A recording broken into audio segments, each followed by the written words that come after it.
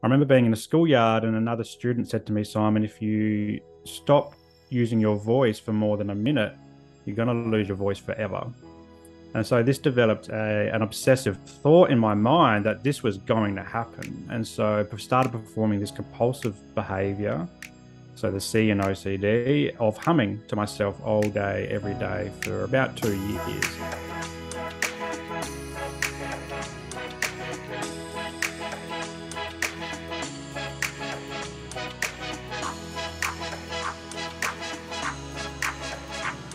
Hello, welcome back to You Need a Counselor podcast. My name is Julie Johnson. I'm the president and founder here at Heart and Solutions. You can contact us if you are in Iowa looking for mental health counseling services by telehealth or in any of our 6 office locations. And I'm Krissa Hunt. I am the Vice President at Heart and Solutions in charge of the BHIS department. So BHIS stands for Behavioral Health Intervention Services. And that's where we go in home and work with children 4 through 18 years old on different behavioral skills. And we can also see them in the office or on telehealth as well. And this is our podcast, You Need a Counselor. So we are designed for people curious about counseling, but have barriers keeping them from experiencing the benefits of counseling. Our mission is to share stories about counseling, good, bad, and indifferent, and spread the message that everyone can benefit from mental health and behavioral health counseling services. So we post on Sunday nights Central Time.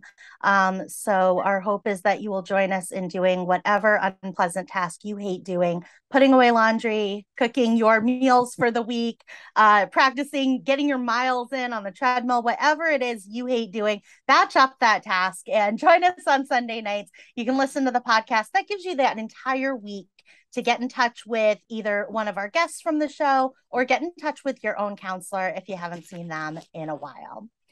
All right. So today we've got a guest coming to us from the other side of the world. We've got a guest from Australia today. So we've got Simon Rinne here with us today. He is the owner of Mindful Men and the host of the Mindful Men podcast. Mindful Men is a private practice where he does counseling for, oh my goodness, all kinds of people out there at Mindful Men. So we're very, very excited to have Simon here with us today. Hi, Simon. Thanks for being here. G'day. How are you going? Thanks so much for having me. I'm really looking forward to this chat. Absolutely. Thank you so much. So tell us about Mindful Men, your private practice, Mindful Men. What was it that got you interested in starting a practice like yours? Yeah, so Mindful Men is a dedicated mental health therapy business and also disability capacity building business for men. And I choose men and I niche down on men because I myself have lived with mental illness for over 30 years. And it started for me when I was 8 years old with developing obsessive compulsive disorder, bouts of depression, anxiety, and even burnout as well. In 2020, I experienced burnout in my former career. And so I've always been passionate about mental health, but particularly men's mental health and breaking down that social construct that guys can't talk and guys shouldn't talk and guys shouldn't feel emotions and all that type of stuff. So that's what I really do. I help guys break that down and open up and get vulnerable and become mindful of who they are. Absolutely. What are some of the challenges specific to men? Gosh, I mean, there are so many that I can think of in our society. What are some of those ones that the people that you work with are facing? Yeah, so a lot of it is around, relationships is a key one, is like how they're showing up in relationships with their partner or maybe a relationship at work or things like that. A lot of it comes down to identity as well, like who we are as guys. Like I work with a lot of dads and I'm a dad myself, and so like trying to connect with kids if we don't really have that connection, or maybe it's we've lost connection through, I guess, challenges in a family relationship as well. So that's kind of some of the work I do. And I think a lot of it stems from this notion that guys can't talk and we've bottled things up for so long. And we really don't know how to process negative emotions as they come into our body, or things like anger. I mean, if you just look at anger alone, two stats really stick out for me is in Australia, we have like 9 deaths by suicide every year, or every day, sorry, and 75% of those are male. Wow. And then when we look at family and domestic violence data, men are overwhelmingly the perpetrators of family and domestic violence by the data. And that's telling me that we struggle to open up and talk about things and process anger and emotions and negativity in our minds. And if we can just learn to open up, maybe that data will come down, those stats will come down, and we won't see as many men in troublesome situations. When it comes to completed suicides, my goodness, it is so overwhelming, overwhelmingly male, and the link between isolation and completed suicides is such a strongly registered link.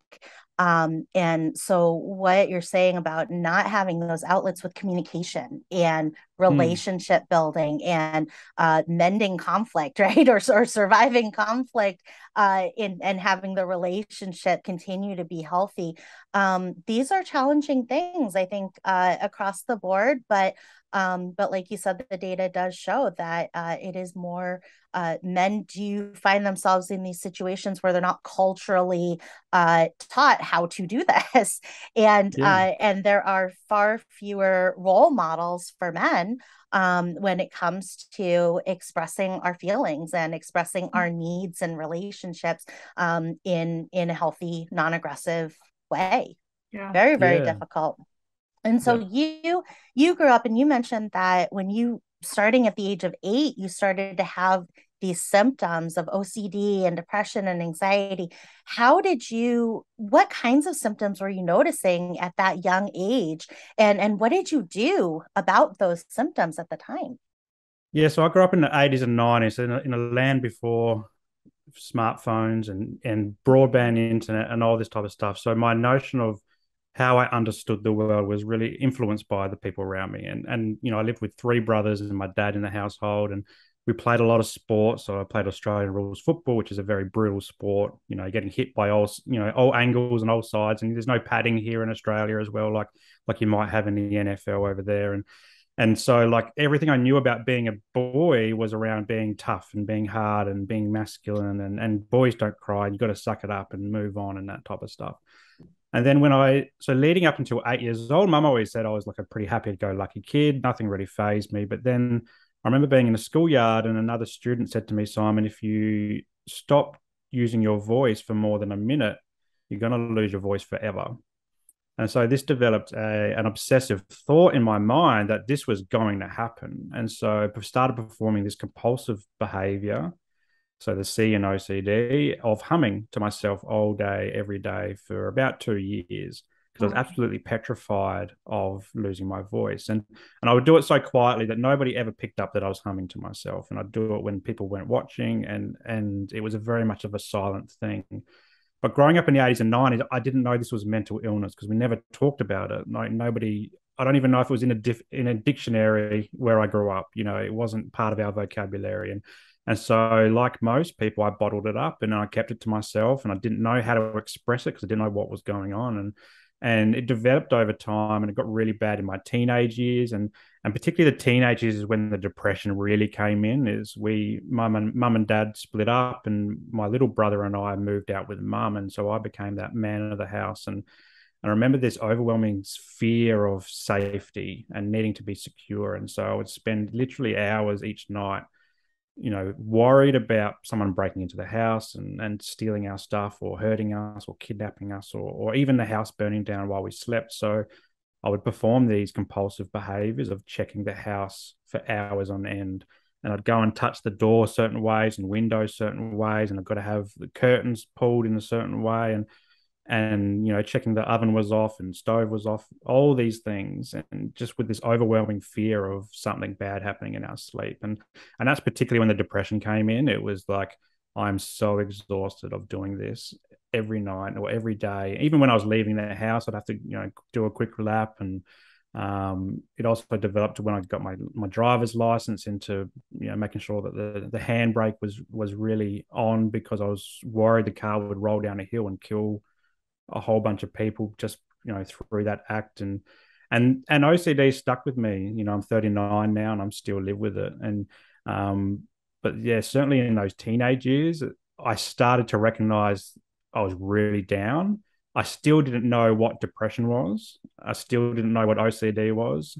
And in fact, it wasn't until I was 28. So I lived for 20 years like this, Wow. bottled it up until I finally got that inspiration from my now wife to go and see a doctor and say, I think I've got mental health issues. So it's certainly evolved over the years, but it took a long time to come out and come to terms with what it is. And it's 10 years this year that I've been on this recovery journey.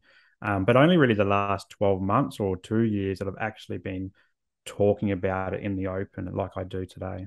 Yeah, absolutely. Just the accessibility sometimes when we're that age, it, there is none.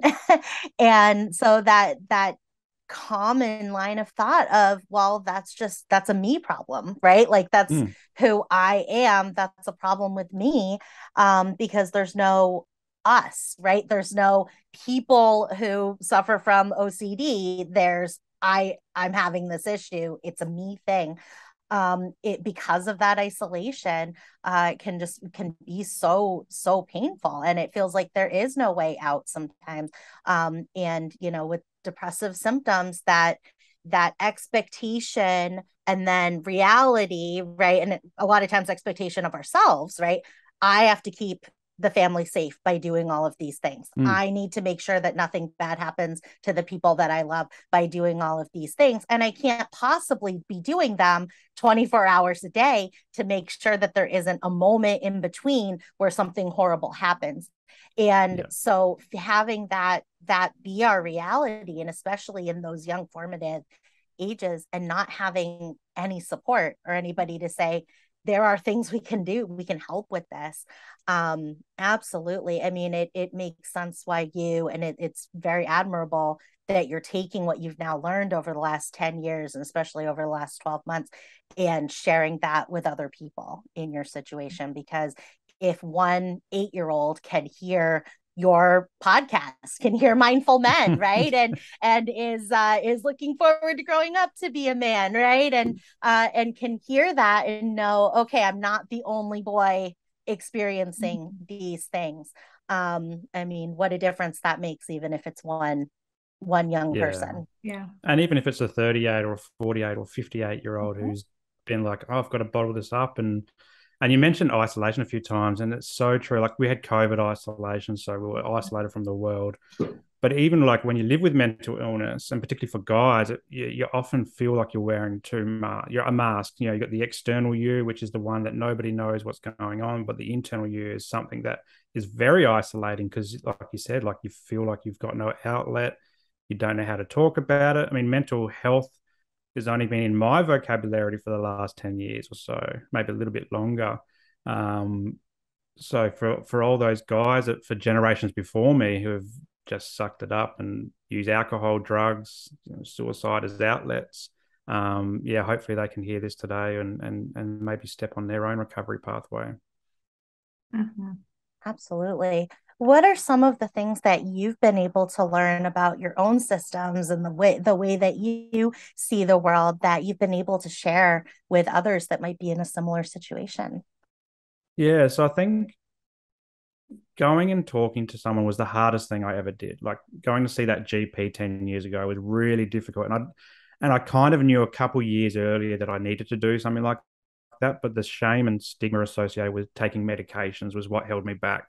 I didn't want to be someone who was on medications every day, because my mum was on medications every day, and I thought, like, yeah, that's not a life that I want to live. But I didn't really know any other way, and so I was self-medicated with alcohol. It numbed the pain, it numbed the thoughts that were going through my mind, and just slow things down and give me moments of just quiet in an evening, for example.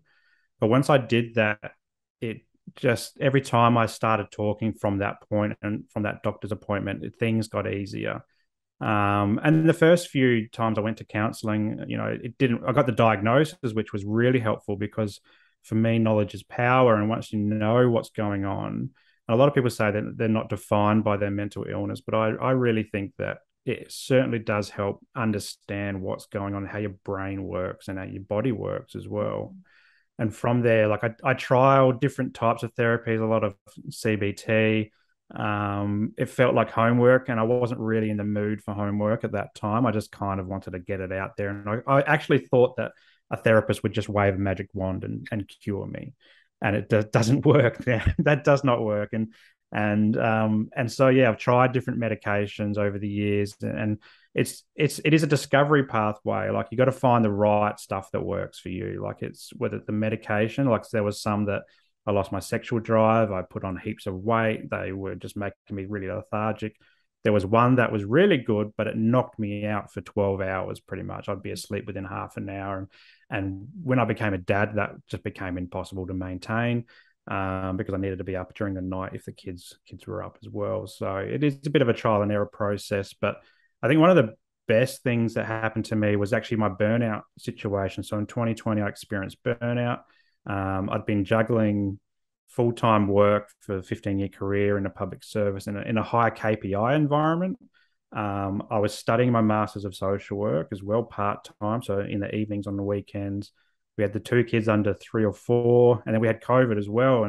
And I burnt out completely, physically, mentally, emotionally. I was just spent. And from that, I found I got started learning more about OCD and perfectionism, and how perfectionism really fuels that, and then how that's influenced my burnout situation. And then from the burnout situation, I started entering into the mindfulness space, and that's where Mindful Men comes from. It's this concept around grounding ourselves and using our 5 senses to be in the moment, because my brain will be on 4 different planets at the same time. Like I really struggle to be where my feet are. And particularly, I noticed this particularly as a dad. My kids could be talking to me, and I'll be on a different planet. My wife's like, "Simon, what are you doing?" They're talking to you, but I'm not with them. So through mindfulness, I've been able to, and particularly acceptance and commitment therapy is really honing in where my feet are. And I love that one particularly because it also helps us tune into our values. And values aren't something that a lot of people think about and reflect on.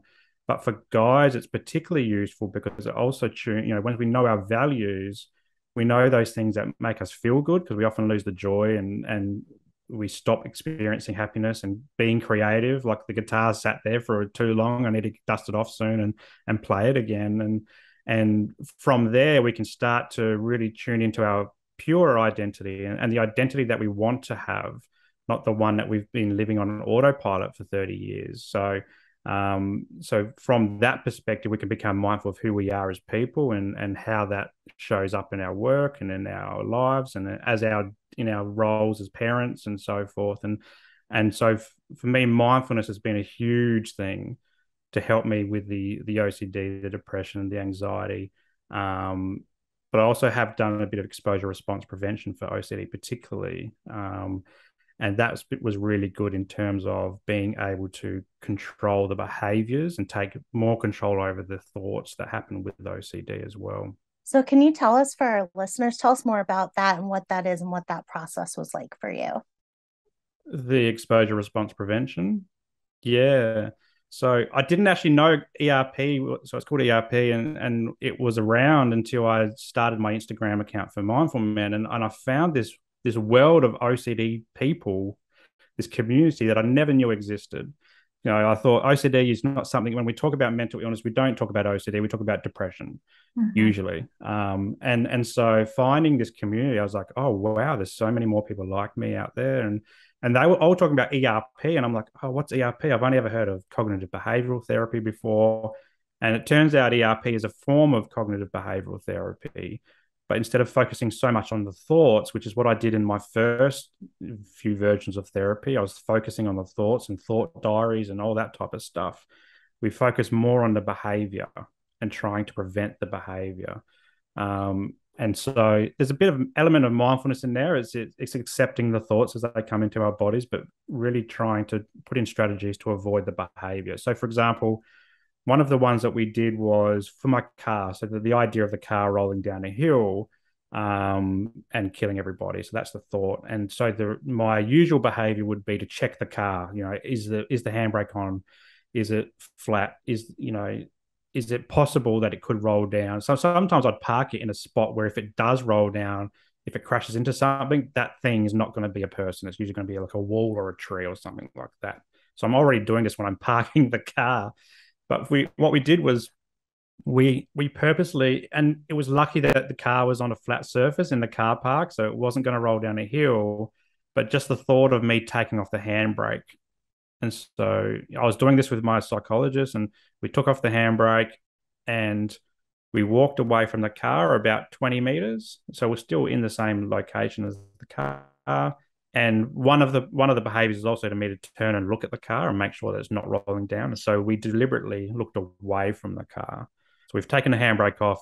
I'm looking away from the car. My anxiety is starting to rise and rise and rise and rise. And so the process is, it's a very simple process. It is just like sitting with the rise of the anxiety and the intrusive thoughts that are coming through that the car is going to roll down and kill everybody.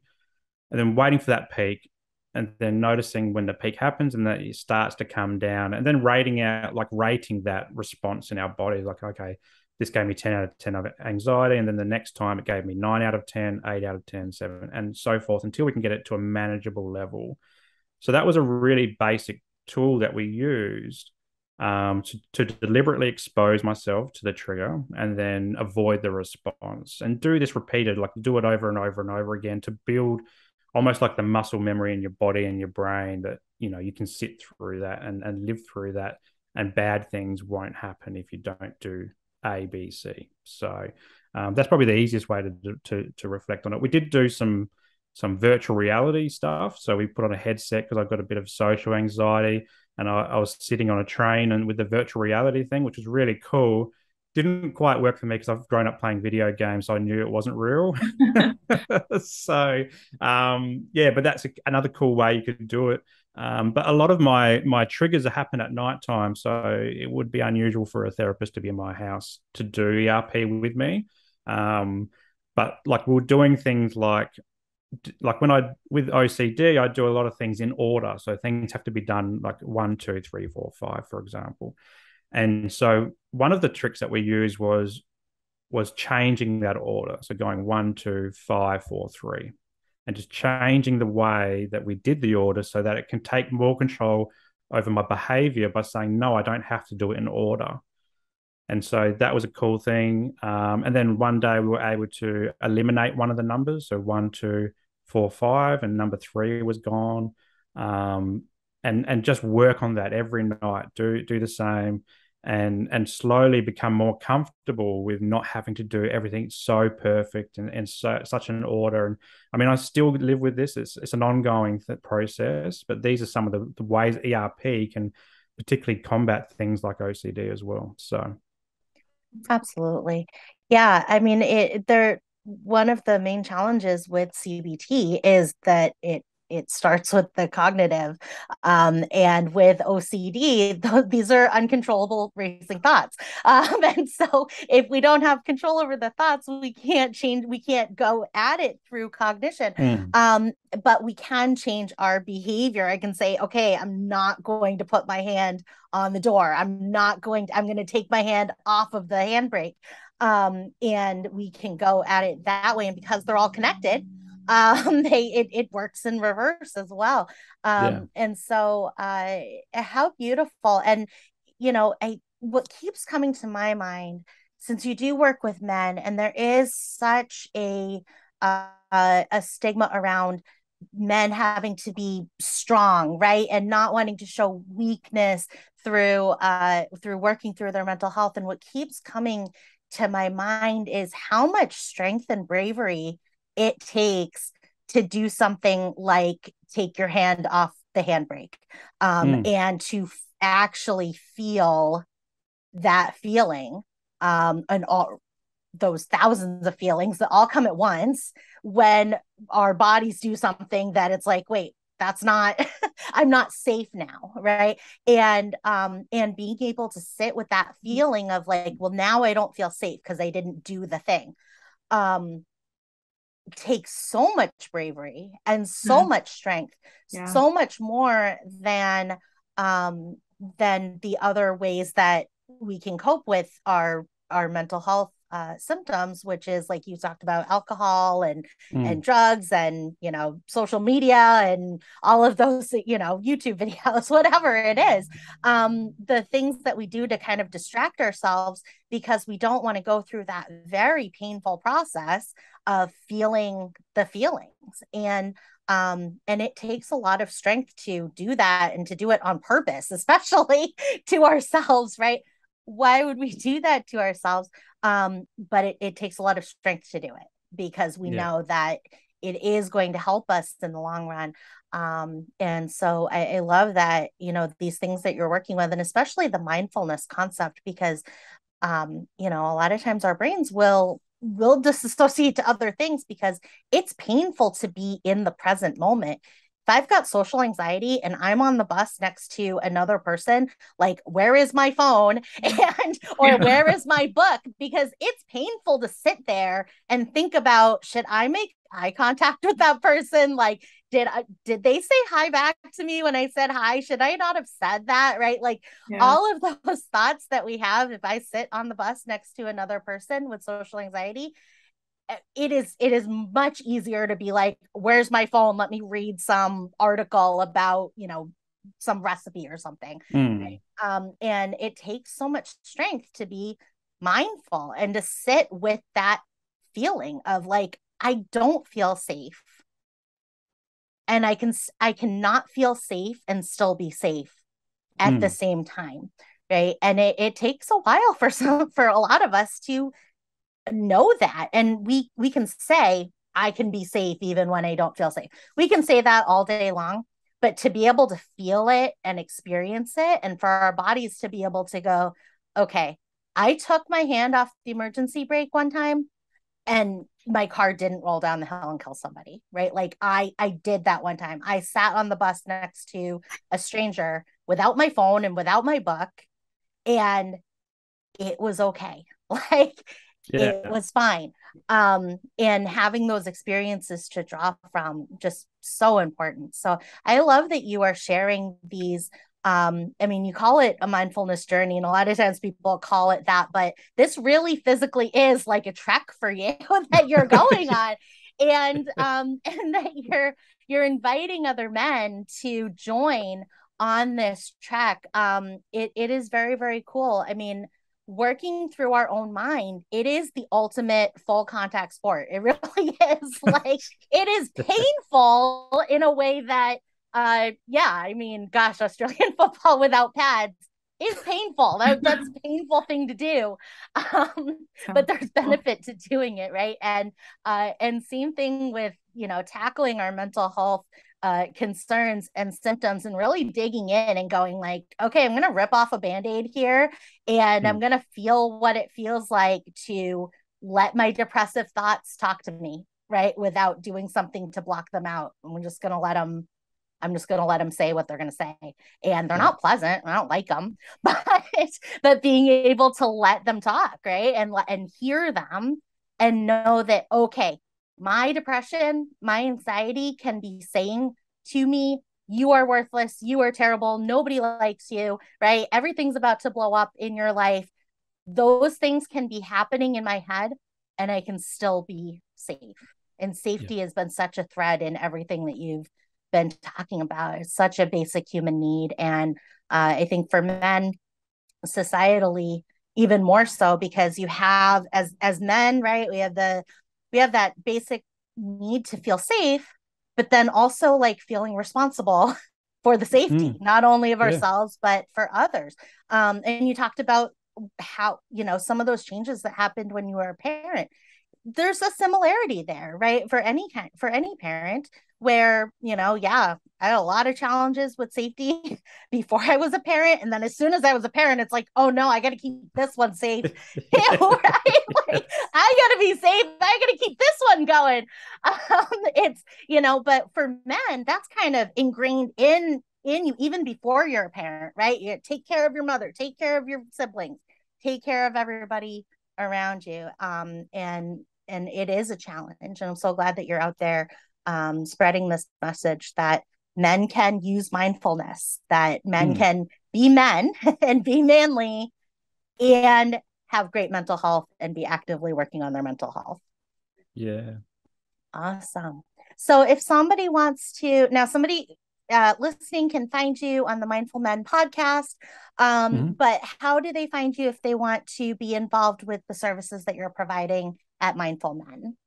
Yeah, so it's open as an Australian social worker. We're only licensed for working in Australia as social workers. So they can just access me through www.mindful-men.com.au, and that's got my services on there and what I do. And I do that telehealth Australia wide. So, for example, I'm on the East Coast, and next week, I've got a client who's on the West Coast, so a 3-hour time difference. So that's really cool. But also, in person on the Sunshine Coast, just give me a call or an email and we can arrange a time and a place. So I don't have a ongoing full-time clinic. I actually like to take therapy out of a clinic space and meet people in their homes or do walk and talk, or we've got lots of amazing beaches and nature here. So if you want to go do some mindfulness outside, that's what I like to do, is because a lot of guys don't like to sit in a room and talk about things because it's too clinical. So I like to do that.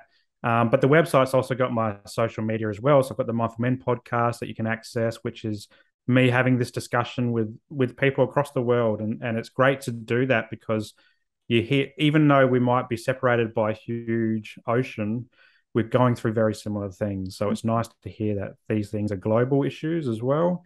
And I've also got Instagram, Facebook, and LinkedIn, where I share a lot of that kind of content and a lot of little daily affirmations. Daily affirmations have become a good thing for me to feel pepped up as well, and I really enjoy them. So yeah, that's probably, the website's the best place to link in with all of that resources. Wonderful. Mindful Men and the Mindful Men podcast. So I think it's wonderful. There's so many men that have there are so many barriers to mental health care to begin with, but for men and for especially OCD, there are, when you talked about getting the diagnosis and feeling kind of a sense of relief, like, oh, we have this, like there's other people that like, we have this, it's not a me thing. I mean, what a relief sometimes there is in that. And I love that you shared too. I think you're a great role model for the medication discussion, because you tried medications that didn't work for your phase of life, that didn't work for your lifestyle, and then you tried new ones until you found the ones that worked for you. And I think that can be such a barrier for people, but I think that you're such a great example of like, keep trying it, like give that feedback to your doctor, keep telling them like, oh, this one works, but I can't be asleep for 12 hours at a time, like I'm a new dad. And keep telling them that, because that gets you closer and closer every time to the combination that's going to work for you. So so thank you so much for being on today, Simon. This has been great. I'm Simon Rinne, and I need a counsellor, but I'm also a counsellor as well. So it's okay for therapists to be in therapy. Yeah. Yes, it is. Oh my gosh. I need one. So does Krissa. And we're all counselors, and we need a counselor. That's for sure. Wonderful. Well, thank you so much for being here, Simon. This is great. We will link all of Simon's social media links as well in the show notes of this episode here. If you are in Iowa, in the United States, and you're looking for therapy or in-home behavioral health intervention, give us a call at 800-531-4236. And like Julie mentioned at the beginning of the episode, we post new episodes every Sunday at 5 p.m. Central Time. So save up whatever task you hate doing. Listen to us at the same time while you get that done, and we can help convince you to reach out to a counselor or to call your current counselor and get set up with services that week as well. And if you have any questions for us, you can reach us on You Need a Counselor Podcast on Instagram or You Need a Counselor Podcast on Facebook as well. And I'm Krissa Hunt. And I'm Julie Johnson, and we need a counselor. And so do you. Bye. Bye.